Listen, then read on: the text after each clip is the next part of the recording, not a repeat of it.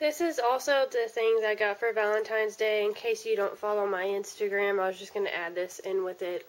I got roses from Blake and a balloon that actually went with chocolates, but he decided to just put it in this because it broke. And I, of course, ate all the chocolates.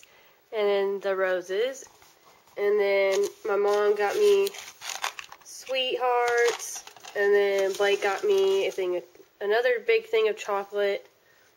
And then I got this card from my parents for our beautiful daughter. Happy Valentine's Day. And then it just has a little quote.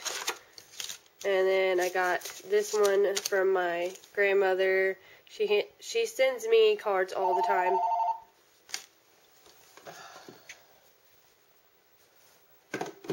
She sends me cards all the time, and this one just says Happy Valentine's Day, granddaughter, and then it has like all these glitter things and XOXO. And then sending you hugs and kisses.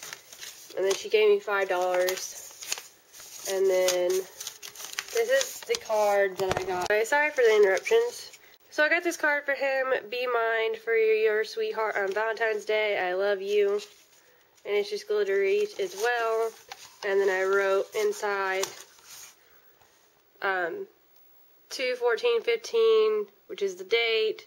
And then how long we've been together. And then like our joke, I said have some more wine on Valentine's Day because I got him some wine.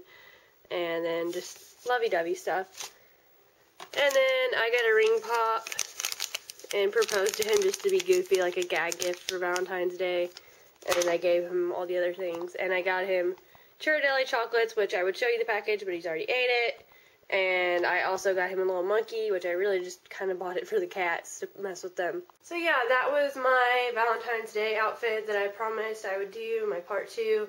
And my makeup and everything, and my rings, which I really liked how they matched, and how the one said love. It was just perfect for that. And I worked like that whole day, and so did Blake, and then we just kind of celebrated that night by giving each other our stuff. But yeah, I'm going to get off here, and I will see y'all next time, and stay some cupcakes. Bye!